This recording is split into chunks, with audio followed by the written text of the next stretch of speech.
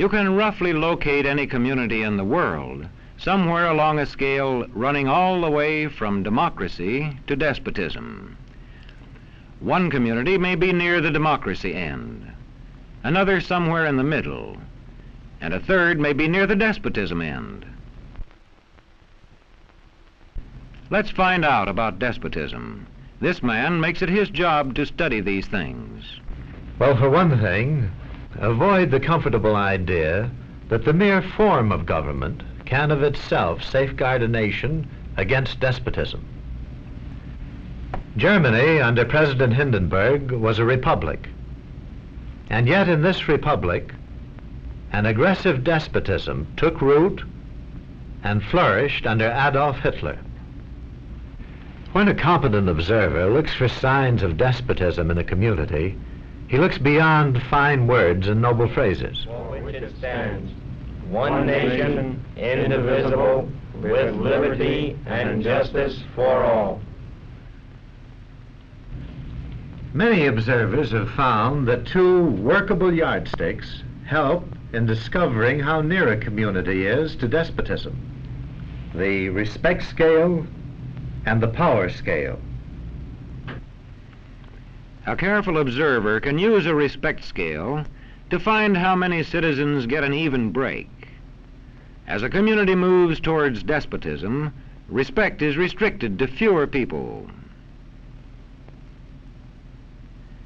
A community is low on a respect scale if common courtesy is withheld from large groups of people on account of their political attitudes. If people are rude to others because they think their wealth and position gives them that right, or because they don't like a man's race or his religion.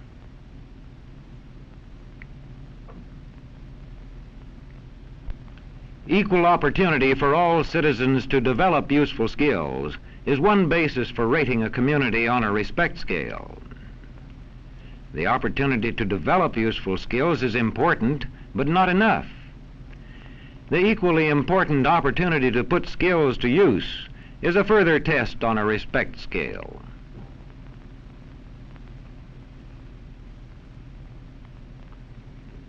A power scale is another important yardstick of despotism. It gauges the citizens' share in making the community's decisions. Communities which concentrate decision-making in a few hands rate low on a power scale and are moving towards despotism. Like France under the Bourbon kings, one of whom said, "The state, I am the state." Today, democracy can ebb away in communities whose citizens allow power to become concentrated in the hands of bosses. What I say goes, see? I'm the law around here. The test of despotic power is that it can disregard the will of the people. It rules without the consent of the governed. Look beyond the legal formalities of an election in measuring a community on the power scale to see if the ballot is really free. If the citizens can vote only the way they're told, a community approaches despotism. When legislatures become ceremonial assemblies only and have no real control over lawmaking, their community rates low on a power scale.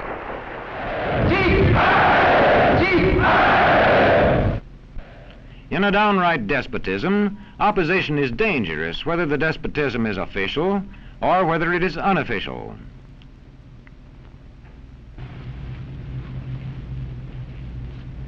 The spread of respect and power in a community is influenced by certain conditions, which many observers measure by means of the economic distribution and information scales.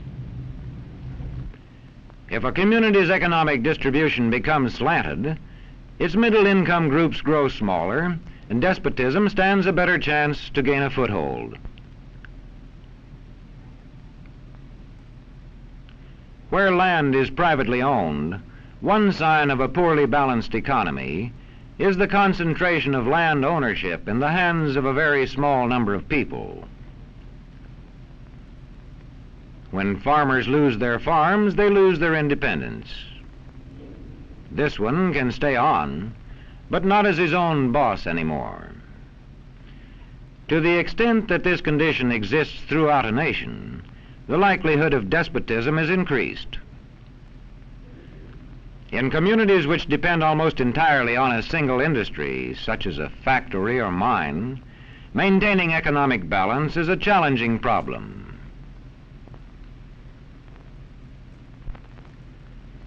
If this condition exists over the nation as a whole, so that the control of jobs and business opportunities is in a few hands, despotism stands a good chance.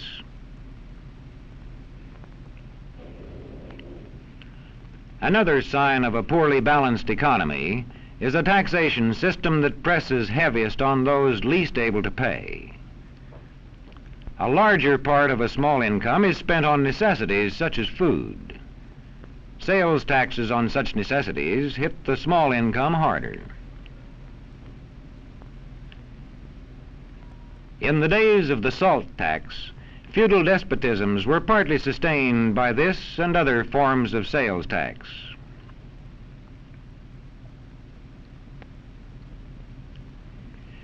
A community rates low on an information scale when the press, radio, and other channels of communication are controlled by only a few people, and when citizens have to accept what they are told. In communities of this kind, despotism stands a good chance. See how such a community trains its teachers. Bear this in mind. Young people cannot be trusted to form their own opinions. This business about open-mindedness is nonsense.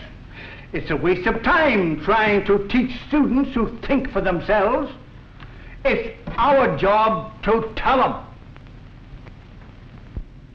And when teachers put such training into practice, despotism stands a good chance. These children are being taught to accept uncritically whatever they're told. Questions are not encouraged. How can you ask such a question? Have you got a textbook? Yes, ma'am. Does it say here that our law courts are always just? Yes, ma'am. Then how dare you question the fact? Sit down. And so we aren't surprised when... But it must be true. I saw it in this book right here. And if books and newspapers and the radio are efficiently controlled, the people will read and accept exactly what the few in control want them to. Government censorship is one form of control. A newspaper which breaks a government censorship rule can be suspended. It is also possible for newspapers and other forms of communication to be controlled by private interests. I thought I told you to kill that story. It'll cost us a lot of advertising. If that story goes out, I quit. All right.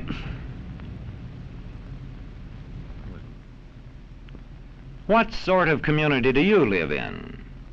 Where would you place it on a democracy-despotism scale? To find out, you can rate it on a respect scale and a power scale. And to find out what way it is likely to go in the future, you can rate it on economic distribution and information scales.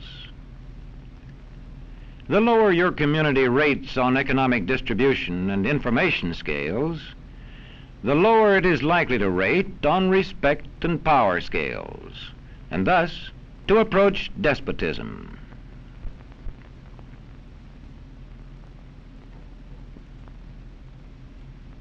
What happens in a single community is the problem of its own citizens.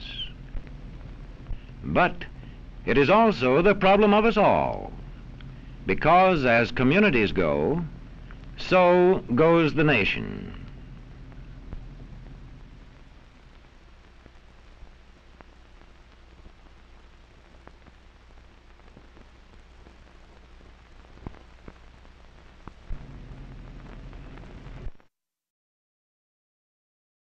Hi everybody, I'm Skip Elsheimer.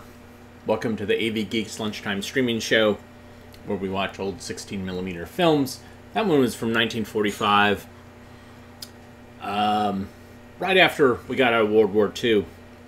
There's a couple of films that talk about, they're cautionary tales about, like, well, we were just in a war fighting despotic fascist regimes. We should be careful because it could happen here. And that's all I'm going to say about that. Thanks for tuning in today. Katrina and I were actually in Washington, D.C. last week, going to some museums, and yeah, it was kind of great. So I have some footage at the end, some home movies of Washington, D.C. In the meantime, let's learn about the characteristics of Gibbon behavior. Enjoy.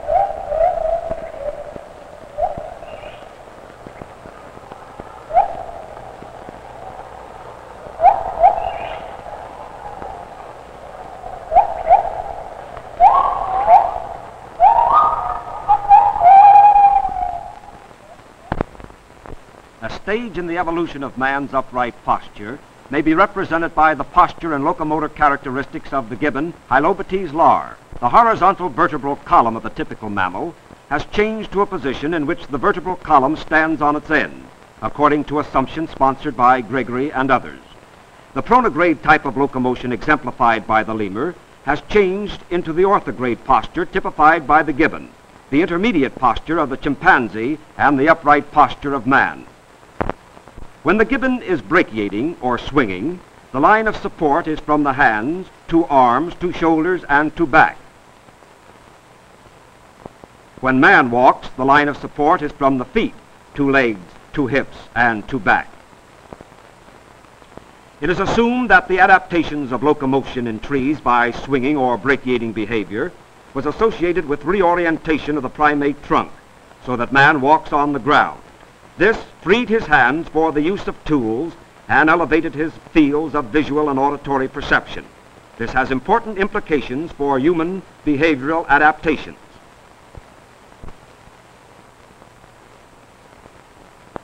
Black and buff color phases are found in equal numbers in the species Hylobates lar. The head and face of the gibbon resembles that of man in some respects, and the brain is proportionately larger than that of monkeys.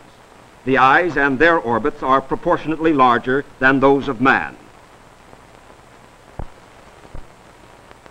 Gibbons have proportionately the longest arms of all the catarrhines, that is, the primates found in Africa and Asia. They have stout trunks and short legs. They do not have tails. Like monkeys, they have ischial callosities. Gibbons are strictly arboreal in their native habitats. It is estimated that they travel by brachiating or swinging about 90% of the time, and by walking on large branches of trees the rest of the time.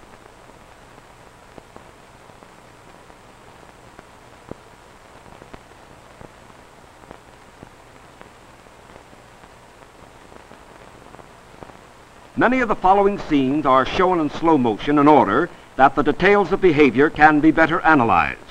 The basic action in brachiating is this pendulum-like swing.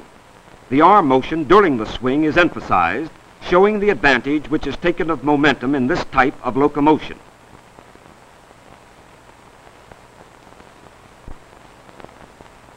With the gibbon brachiating on this bamboo pole, slow motion photography shows in considerable detail the patterns of action and allows us to see how these relate to the anatomical structure of this primate.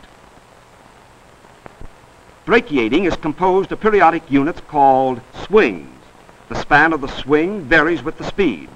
There are marked rotational movements of the shoulder, wrist, and hand. The hand hooks on one side or the other of the pole to adjust for lateral imbalance.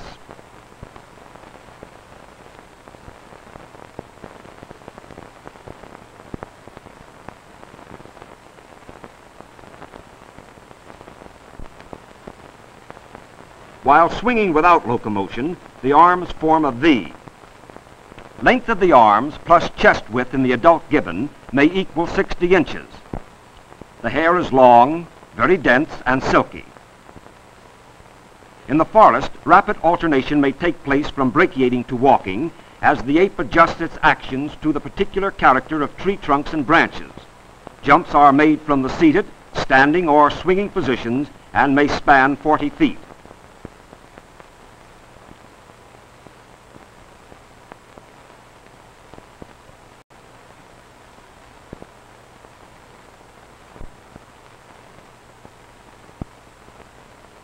The fulcrum has shifted from the hands to the feet, which grasp the pole in a straight line action, with one foot being placed directly in front of the other, which action rotates the hips and pelvis.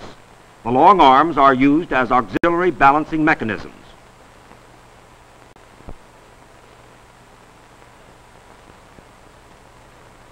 Observe the long arms, stocky trunk, and relatively short legs. Note the apparent smile.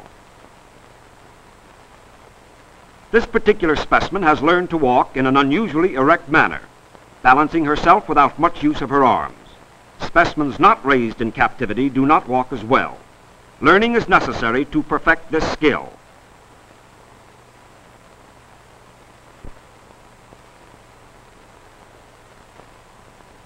The foot is not well adapted structurally for support on a flat surface. Slow motion shows the running action at 1/3 the normal rate. Gibbons cannot run on the ground as fast as a man. This is gibbon locomotion on the ground at its best. There is rhythm, grace, and a high degree of coordination in this action.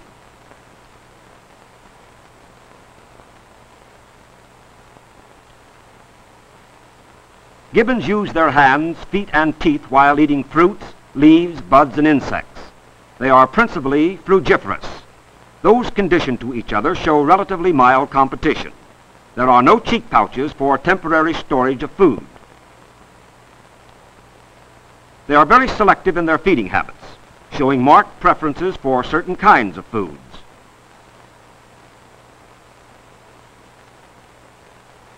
Males and females seem to be almost equally dominant.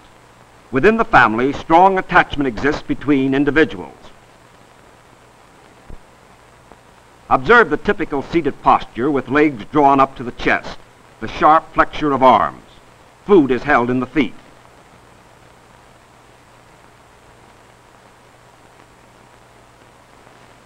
A mature female, characteristically searching for insects underneath leaves, has natural preferences for foods including spiders, ants, and bugs. Gibbons are also fond of birds' eggs and even young nestlings. They catch insects in the palms of their hands and pick up small objects between the short thumb and the side of the first finger. The feet are used in holding and manipulating foods. Even while swinging by one arm, the gibbon may effectively use its feet, free hand and mouth, to prepare, hold, and eat foods. The feet are structurally adapted for grasping.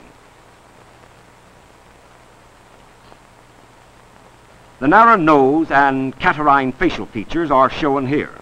In this scene, and the one following, glimpses may be had of the long, keen canine teeth, which gibbons may use with telling effect when they are stimulated to anger.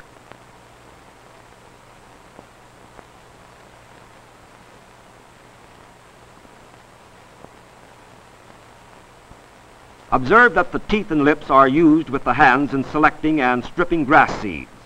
The hand can be studied at close range, showing the hook-like flexure, which makes it more adapted for swinging from a limb than for fine grasping or prehension movements.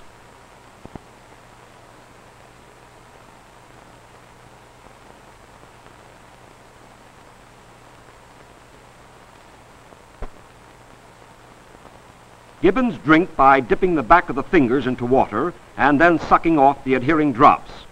This habit of drinking is believed to be peculiar to gibbons. Captive animals may eventually learn to drink from pans.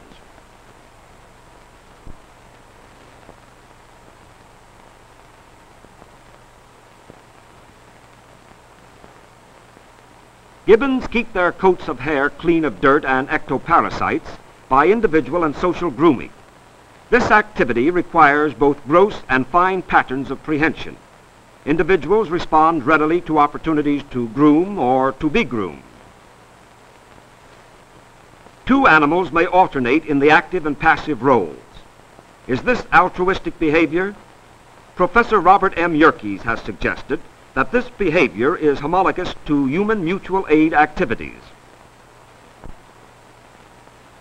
Their fine prehensory movements are used to full advantage in parting the hair, inspecting the coat, and removing particles of scale, other waste, and parasites. The characteristics of action patterns of posture, locomotion, and prehension constitute the background against which all other kinds of behavior must occur. These limit and give form to an animal's behavioral adaptations. Those anthropologists may be correct who assume that the progenitors of man progressed from the ground to the trees and back to the ground, as quadrupedal locomotion developed into brachiation, and this into human bipedal type of walking.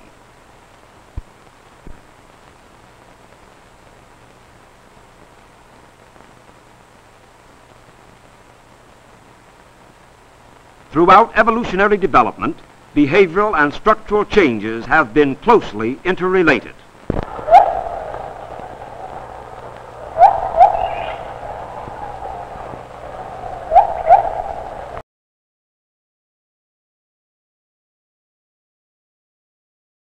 They're just like people. Yeah, every once in a while I run across one of these films, and this one surprisingly had narration. A lot of times it's just silent with intertitles. So behind me, I'm out of practice here, on the Cintel film scanner, I have a film set up that I just got on eBay. So brace yourself. No, I don't think this is going to be as challenging as Ant Keeper, but yeah, let's watch what we got. The Gift.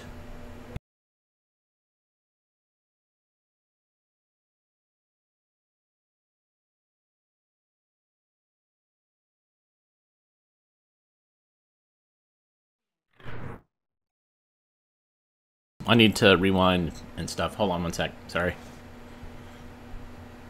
Plus, I don't think the audio is working.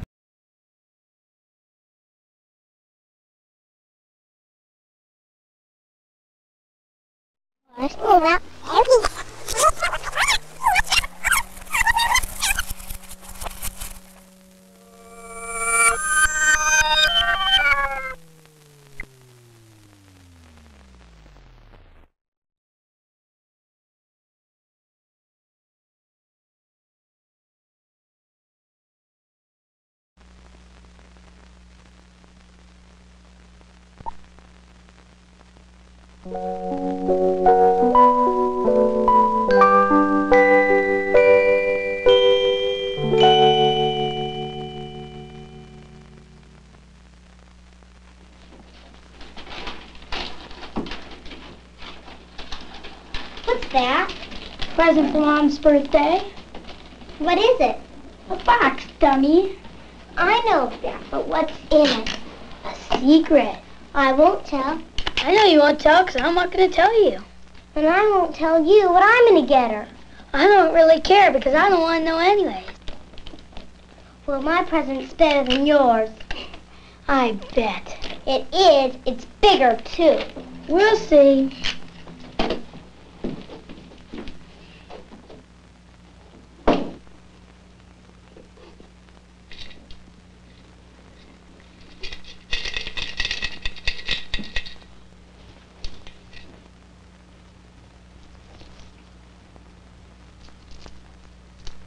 $25, $30. 35. Going on a trip? No, gonna buy Mom's present. 45. What are you gonna get her? 70. I don't know, but a big present. 71, 72, 73, 74, 75. Would you take me to the store? Sure, come on.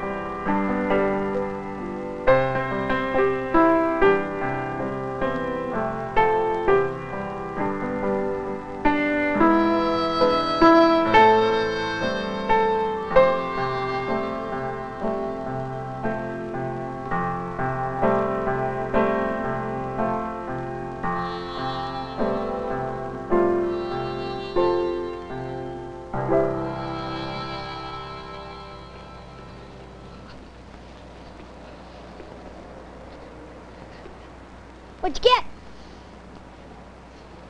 Nothing, huh? Guess you ain't gonna have a bigger present than me after all. Maybe no present at all.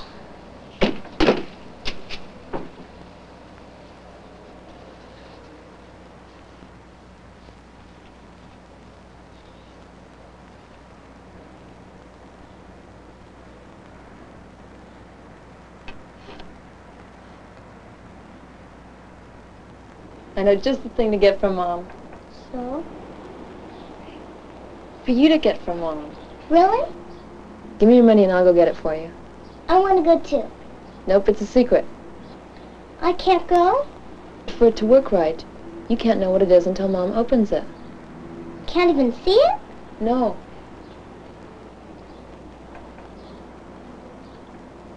It's a really big present. Real big? Real big. Okay. Now here's the important thing. You have to make a really pretty card for Mom. I'll make the prettiest I can. Okay, that'd be great. I hope Mom likes it.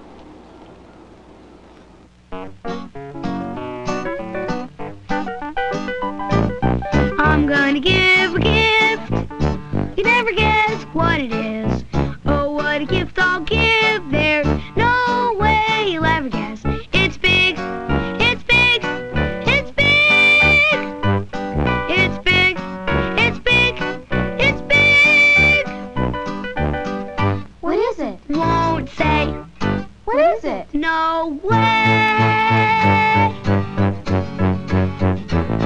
Is it bigger than a bubble? You bet. Is it bigger than a barbershop quartet? Is it bigger than a cube of Jell-O? Is it bigger than an armadillo? It's big. It's big. It's big. It's big. It's big. It's big. What is it? Won't say. What is it? No way. I can give you a million clues. You never guess what it is. A million zillion clues. There's no way you'd ever guess. But I'll throw you a few for all the good they will do.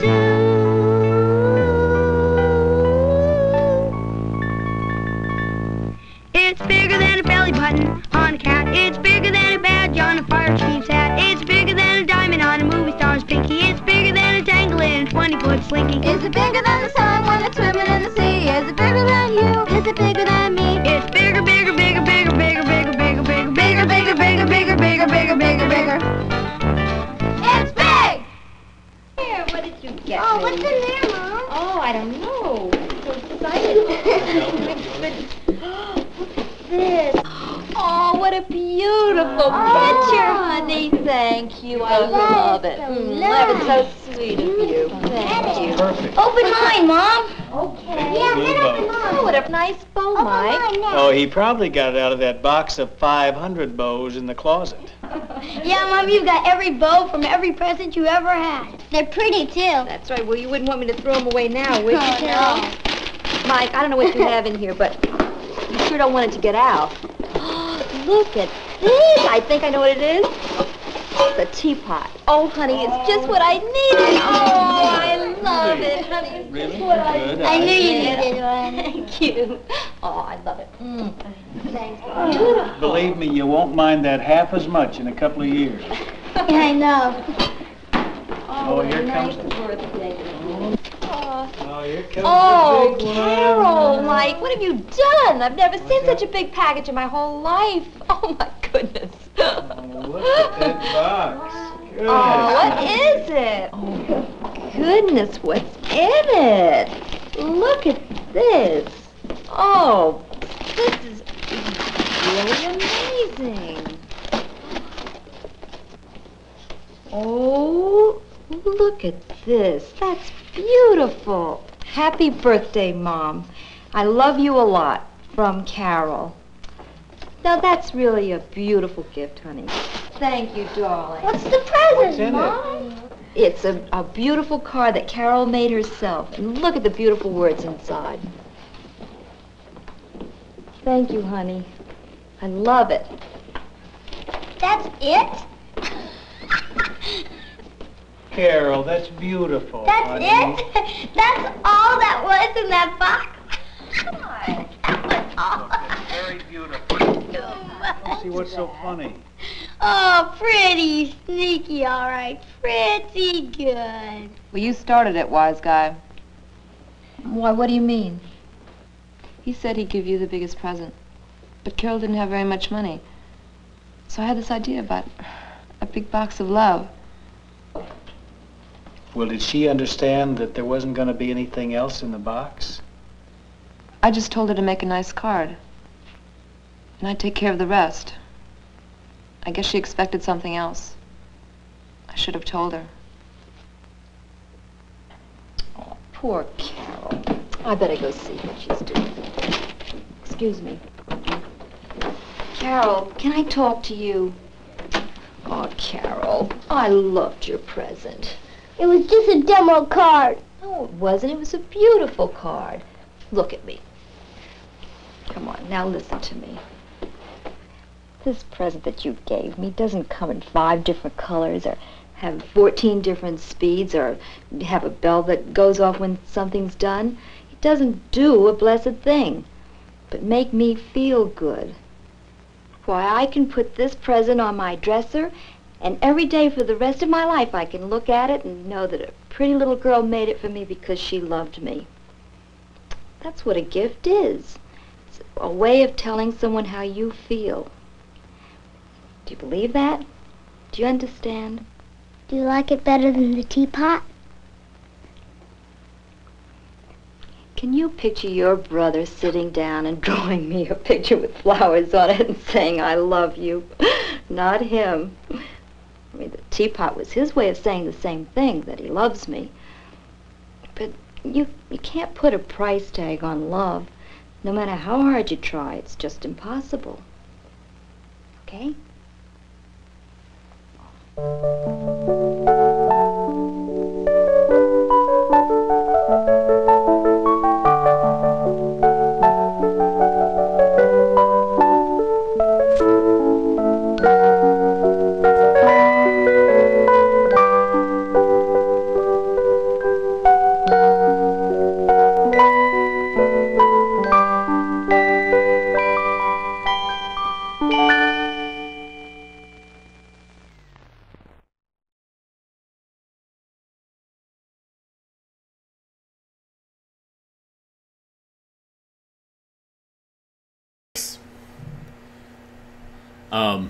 Yeah, I was concerned it was going to take a religious turn there. Given who I bought it from the same person who, excuse me, I bought Antkeeper from. And so I wasn't sure where it was going to go. But China Phillips, interesting. Let's look that up on IMDb. But anyways, William Crane, I feel like he did. I have to do some research and see what other films he did in my collection that I've shown. But in the meantime, let's watch The Community. Enjoy.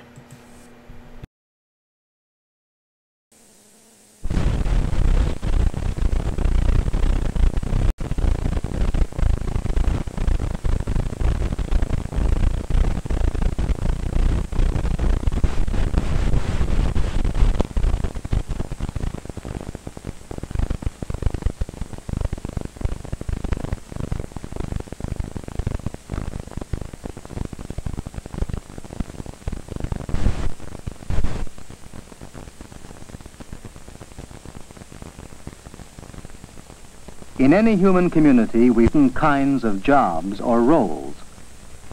Policemen and housewives, clerks and children, students and grocers. Each has a special job or place. Each person is part of his particular community because he depends on the others in some way. Each has a certain niche in his community.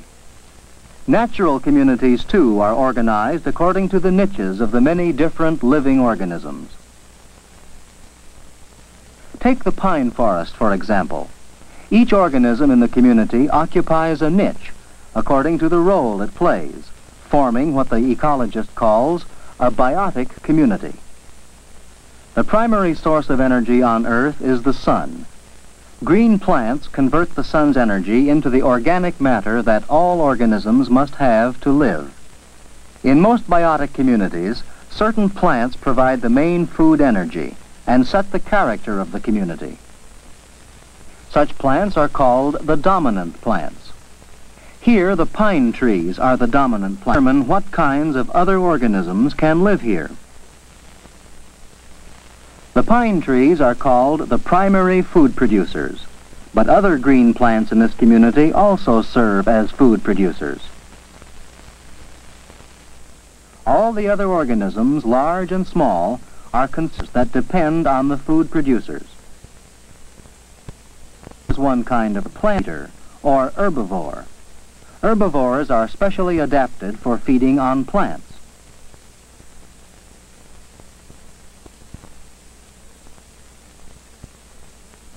Herbivores are eaten in turn by other animals, the primary carnivores. The aphis lion competes with the ladybird beetle for a diet of aphids. Primary carnivores serve as food for secondary carnivores, such as this bird. Carnivores are usually larger and fiercer than their prey, and fewer in number. Some animals occupy more than one niche.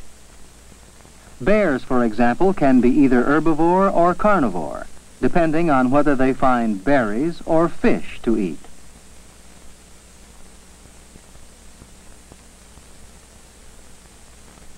Some organisms live by feeding on others without killing them. This is the niche of the parasites.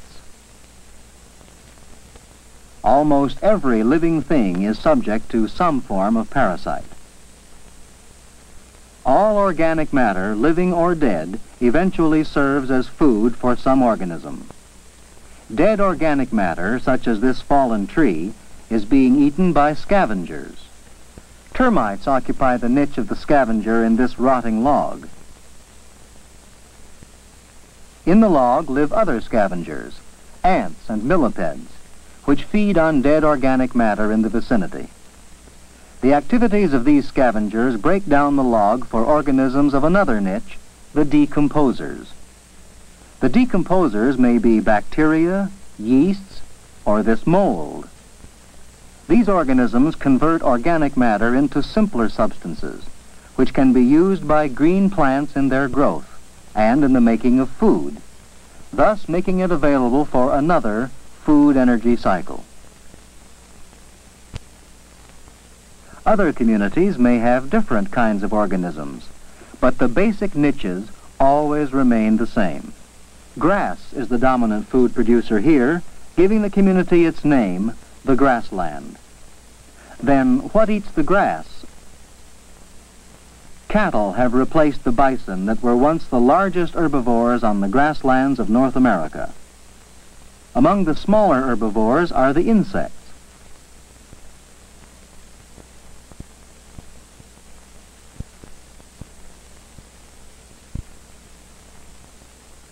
It takes a great many herbivores, such as grasshoppers, to feed one primary carnivore, such as a bird. Each niche contains a larger number of individuals than the niche that eats it. This numerical relationship is called a pyramid of numbers.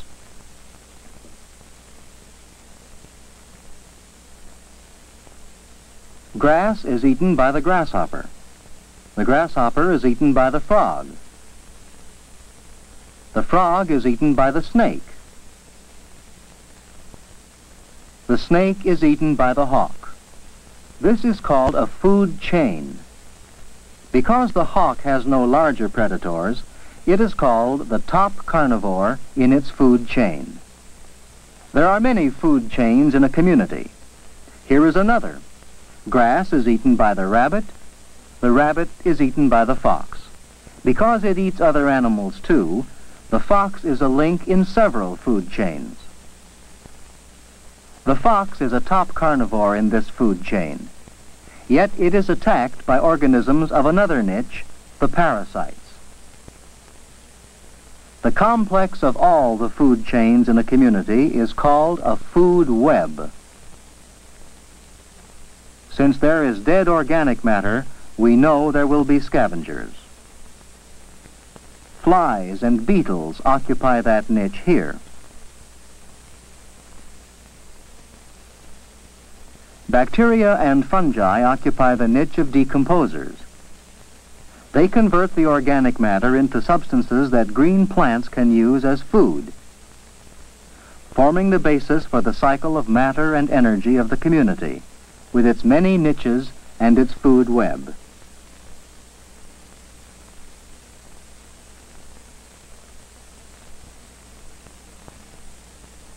Here on the California coast is a different community, the intertidal community. Let us see how the niches are filled here. Begin by asking the ecologists questions. What is the primary food producer? Is it the mussel? Is it the starfish? Is it the barnacle? Of all the organisms that together form this community, which are the herbivores? Which are the carnivores? Which are the scavengers?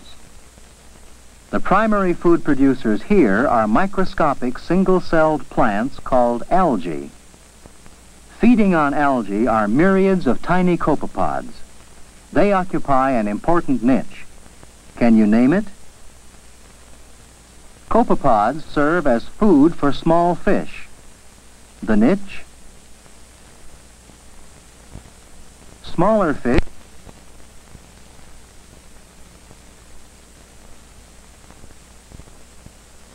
The sea anemone is another kind of secondary carnivore.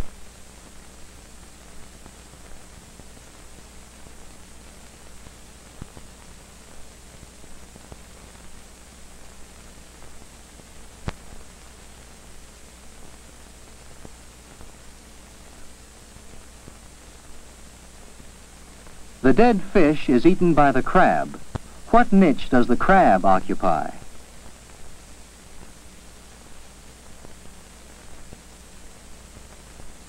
What place does the octopus chain?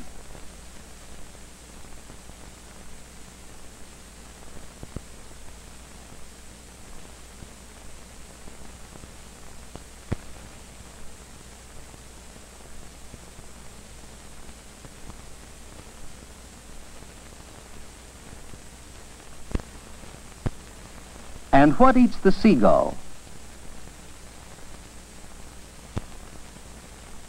The dead seagull is eaten by scavengers. Most biotic communities are complex, yet in any community, same questions can be asked. What are the primary food producers? What niche does each organism occupy? You can ask these questions wherever you are, whether you are in a desert, whether you are in a tropical rainforest, or whether you are in the community where you live.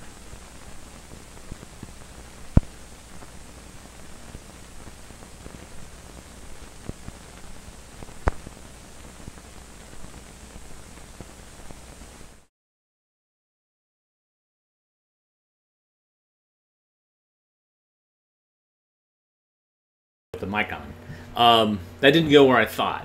I thought, oh, an EB film about the community. I was like, oh, no, it's about bio-communities. Fascinating. Although you can certainly extrapolate what happens in nature with actual communities. And where does next door fit in that? Anyways, thanks for watching. I'm not done yet, but I just wanted to say thank you. And one way you can say thank you is by hitting the thumbs up button, the like button, the subscribe button. Those are ways to game the algorithms to say that this guy who shows old 16mm films is mildly interesting and should survive the purge that will eventually come on YouTube and on Facebook. You can also buy us coffee, and you can go to ko-fi.com/abgeeks, and I will level with you. We don't always spend it on coffee. Otherwise, we would be very jittery, and it would be problematic. We do spend it on things like paying for the internet, paying for the services to distribute the things, buying a new webcam, buying some new films on eBay. Occasionally we do that. We go and look for stuff that nobody else is bidding on, like The Gift, like Ant Keeper. Those are great ways you can support us. And just telling people about what we do and spreading the word is another way. I've got another film up on the Telecine, and it's by our good friends at the Moody Institute of Science. In this one, they talk about the electromagnetic spectrum. So how can we shoehorn God into that? Let's find out. Enjoy.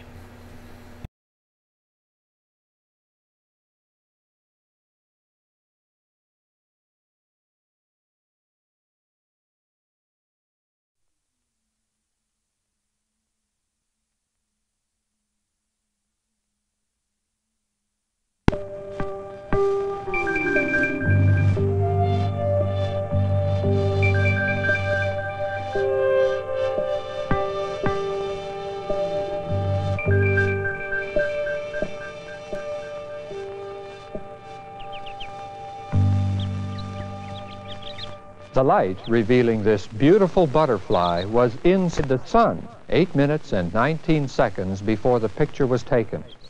But once the light left the sun, it started traveling at a constant speed of 186,272 miles per second. Without light behaving very consistently the way it does, none of what is happening right now would be taking place. You wouldn't exist, neither would I.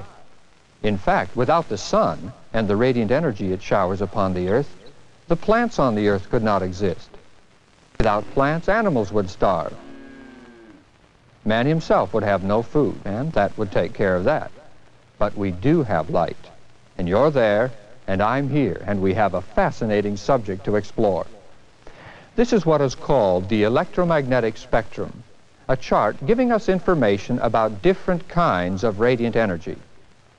From here to here, it's all electromagnetic radiation.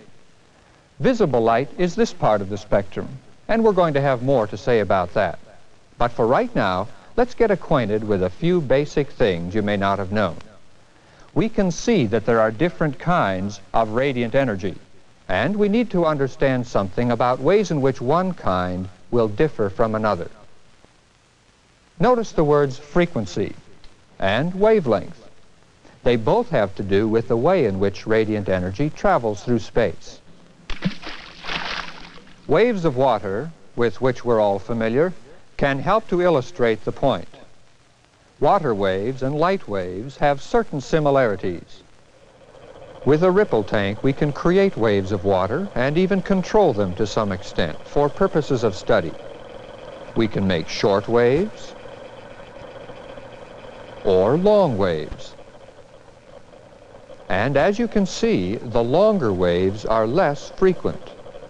There are fewer of them than the shorter waves.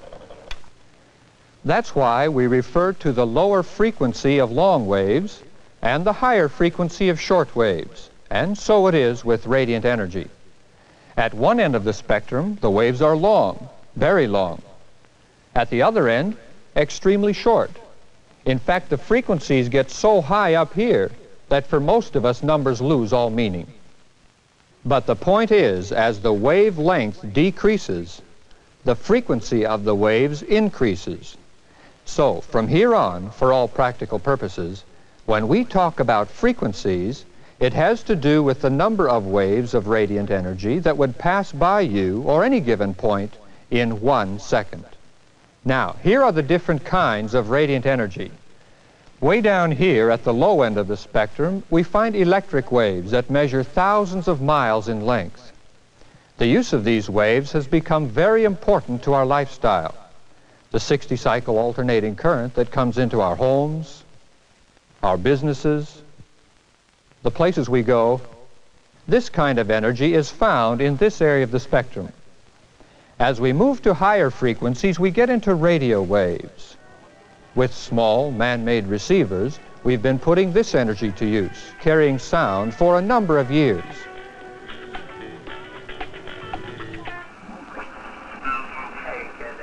As the wavelengths get shorter yet, we need a different kind of receiver. A receiver we call a short-wave radio. Break 19 to an 18-wheeler. Also in the short-wave area is the citizens band of frequencies. And you CBers know what happens on these wavelengths. Pretty heavy traffic in the air, and I think the smoke is just going down. Looks like an accident up ahead. I got a copy on that. Thanks, Tumbleweed. KDBX 5027, 19 clear. Here you start picking up FM signals. We're all familiar with FM radio and the fact that these are the waves we use to carry sound for television. And here we find the shortest of our radio waves, microwaves. Microwaves allow us to clearly communicate around the world, or for that matter, to the moon. And we all wonder at the speed with which microwaves cook our food. Radar also puts the microwave to use in air traffic control, Report leaving 7000. in defense technology, and they're an invaluable aid to the weatherman as he locates and tracks storms and hurricanes. Sits in that one spot, it may be a flood problem. Here is an area we call infrared, very important to us. With these waves, our own bodies become the receiver. No radios, no revolving dishes, but a very important relationship we call heat. Infrared is also used in photography. Ever watch a weather forecast? Infrared pictures taken from satellites convey information about weather over large portions of the Earth.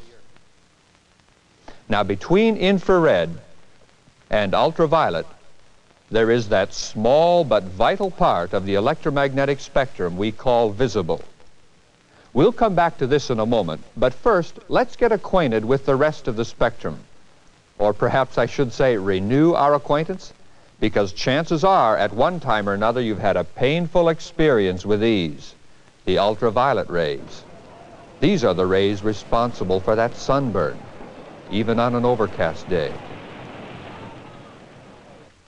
Then we come to X-rays, radiation that we ourselves cannot feel or see without help. But these rays can tell a doctor a great deal about what's going on inside our bodies, because fortunately, photographic film is sensitive to X-rays and captures a telltale picture of what the rays encounter as they go through the body. Up here, we get into the area of gamma rays, and beyond that, cosmic rays, which are not on the chart, and about which there is a great deal yet to learn. We do know that gamma rays are harmful to the human body, and there's a lot of it in solar radiation. But the atmosphere of the Earth protects us, shielding out most of the gamma rays before they can do their deadly work. But now, getting back to that part of the spectrum we can see, going up from heat rays or infrared, we come to the first part of the visible spectrum, which appears to us as red. We can easily see what happens as the frequencies increase. And by the way, the frequency of light determines its color. From red, we go to orange, then yellow, then green, and then blue. Violet comes next, and then ultraviolet, which we cannot see. In fact, beyond that, there is no more light visible to the human eye. The chart, however, is a little misleading. It's the result of a mathematician's tool called a logarithmic scale. If this chart were drawn to a linear scale, like a ruler or a yardstick, and we stretched what's represented here from the Earth out into space, beyond the farthest limits of the solar system, to a distance of 300 billion miles, the visible spectrum, this part right here, the part of the spectrum we can see, would measure in relationship to the 300 billion miles 1 inch. Do you realize what this means? In the profusion of radiant energy all around us, in a sense, we're almost blind. Even so, what we do see, if our eyes are normal, is precisely what we should see. Our limitation of sight works to our advantage. The Creator knew exactly what was needed. For us to see more light would make our world a mass of confusion. To see less would leave us with a tragic deficit. What we have is a beautiful balance. As it is, the light in the visible spectrum conveys so much information to the brain. The eye is considered the most important sensory organ. It is the indispensable tool of vision. It's our principal contact with our world. But now I'm going to say something that at first you may find difficult to believe. Right now, you think you're seeing a crowd of people on the screen, but you're not. A beautiful flower? It just isn't so. You say, oh, look at the mountains. But you can't see the mountains. You're not even seeing me. Now, before you think I've left my senses, let me explain. What you see is light reflected from things which your brain identifies. You see light. Technically, you don't see things at all. These wonderful organs, the eyes, send messages to the brain, which in turn tells you what you're looking at. The eyes are stimulated by reflected waves of energy whose frequencies fall within what we call the visible spectrum. When the optic nerves carry the electrical impulses to the brain identifies the objects. But as important as they are, and as wonderful as they are, and as dependable as they are, the eye and the brain can still be fooled. In fact, they're being fooled right now. Your eyes are telling your brain that you're seeing motion on the screen. My lips are moving, my hands, my head. But actually, what you're seeing is a series of still pictures being projected on the screen at the rate of 24 pictures per second. Due to what is called persistence of vision, your brain interprets what is being seen as motion. And whether you realize it or not, you're not only seeing still pictures, half of the time you're sitting there in the dark. Figure it out. The transport mechanism in the projector, as in the camera, holds each frame of picture in the gate for about 1/50th of a second, and then takes about the same amount of time to pull the next frame down. While it's pulling the frame down, the blade of a shutter obscures the gate. Your persistence of vision will tell you it isn't so, but it is. You're watching still pictures, and you're sitting in the dark half of the time. An ordinary light bulb. What color would you say this light is? I suppose we'd have to call it white light, wouldn't we? So, what is white? And where does it fit in the visible spectrum? Actually, white light is a combination of all the colors. By placing a prism in front of a beam of white light, we can separate the light waves by refraction across the entire visible light spectrum. See all the colors? The higher frequencies are blue light, the lower frequencies are red. Now, notice what happens here. We have a circle of white light. The circle of white is created by overlapping circles of other colors, red, blue, and green. When we put them all back together, they all combine to create what we call white. Now, if we see it, that's the way it is, isn't it? Well, not necessarily. What color is this ball? Red? Well, actually, it's everything but red. We call it red because that's the color we see. But red is the one color that this ball is not. This ball is everything but green. Blue is the one color that this ball is not. The chemical makeup and the coloring of each of these balls acts like a mirror for the one color we see. It simply does not absorb that color. It reflects it. What about white? Well, what appears to be white is simply all the colors in the white light being reflected. Black is either absence of color or all the colors being absorbed. But what would happen to these colors if I use some other kind of light, something other than white light? Well, we can see about that too. We'll turn off the white light. And for a moment, while it's black, think of what I said about your seeing only what was reflected. No light, no reflection. You don't see anything. And no color. But now, another source of light, sodium vapor. Notice the effect it has on the colored objects. Okay, I'm going to mix them all up. Now you be the judge. Which balls are red? Blue? Green? The balls we looked at a moment ago are still there, right before your eyes. It just so happens that sodium vapor light has no red frequencies, or green or blue for that matter. So the colors we saw a moment ago are not in this light to be reflected. Notice what happens when I introduce a source of white light. White light has the frequencies for red, blue, and green in its makeup. So, with the white light, those colors are there to be reflected by the colored objects. The study of visible light, optics, radiant energy, any one of them could take a lifetime. We've simply come into contact with a few of the basic fundamentals. And we've been having fun with optical illusions and some of the tricks our eyes and minds play on us. But make no mistake about one thing. Radiant energy may be more than meets the eye, but it's an obedient servant. If you know the physical laws governing the universe, you can predict what radiant energy will do. It never changes. Day after day, you can count on it being there to sustain life. It'll always reflect, giving the world shape and size, texture and color. Harnessed properly, radiant energy always is ready to work for you in a countless number of ways. It's a special blessing. You can depend on it.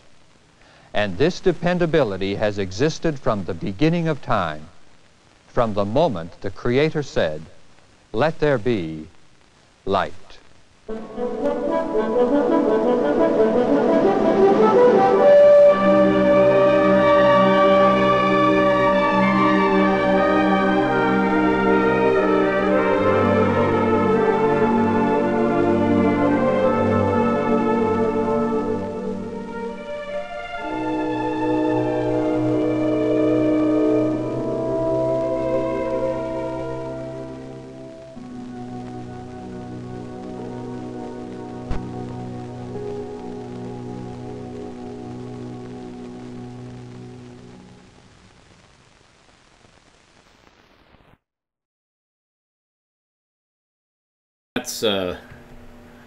I don't know who that guy is.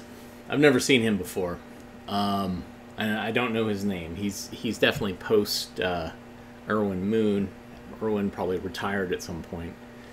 And they had that young guy, that young fella, talking about the Creator. So instead of saying God, they say the Creator because they don't want to offend the majority religions in the United States. They try to pull back and not make it so New Testament-y, make it more Old Testament-y, and they say Creator instead of God or Yahweh or whoever. So that's why that's there. So I mentioned we'll be back tomorrow. Yes. And I mentioned that we had some home movies of DC trip. So we'll just watch these and use that to kind of go out. And we will see you again tomorrow. It's great to see everybody. Thanks for tuning in while I wasn't there. And reach out to your friends, your family. They might need a little support. You might need a little bit of support. Yeah, something that I think is important, especially at times like this. So, love you guys. we will see you again tomorrow. Here's Home Movies from Washington, D.C. Enjoy.